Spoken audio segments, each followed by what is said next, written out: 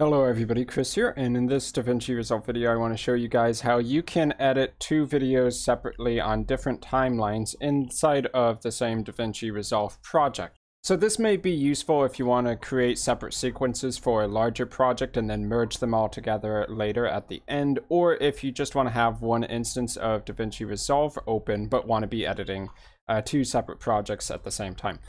So to start off, I'm going to grab this waterfall clip and I'm going to put it in our timeline like normal. And when we do that, timeline 1 pops up in the top right hand corner. We can click on that and it'll say timeline 1, but where would timeline 2 be? Well, we can create a new timeline by going to File and then New Timeline, and then that would allow you to create a completely separate timeline that you can export separately from the first one. So I'll just call this second project here. And now if we click above the inspector preview, we can select the timeline we're currently working on. And what you'll notice is that when we change that here, it also reflects in the timeline down below. So whatever is in the preview is also the timeline that's going to show down below. Now, if you want a more convenient way of navigating between your timelines inside of the same project, you can click here for the timeline view options. And there is an option here for stacked timelines. If you enable that, what you'll see right above the timeline is that we start having tabs, exactly like you would have on a web browser. So I can hit plus here, which is going to create a separate timeline section, and I can click on this drop down and select any of the timelines which we've already created.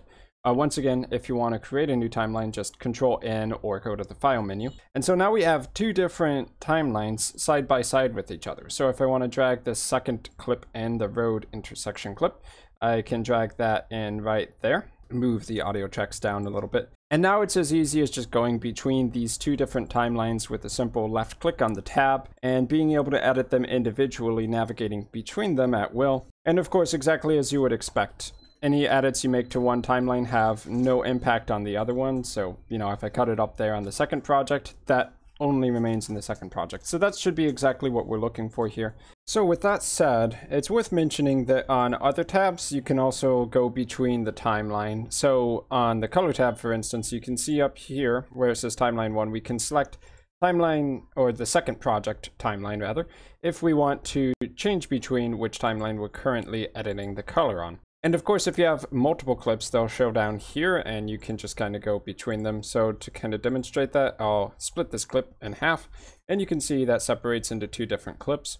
On the Fairlight tab, we can also choose our timeline with this little drop down. And then just by going between this, we can work on whichever timeline we care about at the moment. And on the Deliver tab, where it may be a little bit more important because you want to export the right timeline at the right time, you have the same timeline preview window. So we can change this to the second project, and whichever timeline we currently have selected up there is the one that is going to be exporting. So if you look down here at the top of the timeline in the Deliver tab, it will say render entire timeline.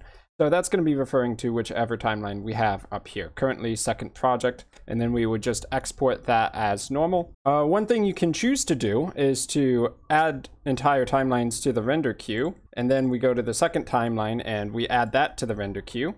And by doing that, we can export both of our timelines at the same time. So if I wanted to do that, I would just hold shift down and left click, select these, and then do a start render, which will export them with whatever settings we need. So that's going to be it for this video on how to do separate timelines inside of the same DaVinci Resolve project. I hope this video helped some of you guys out, and I will see you guys in my future content.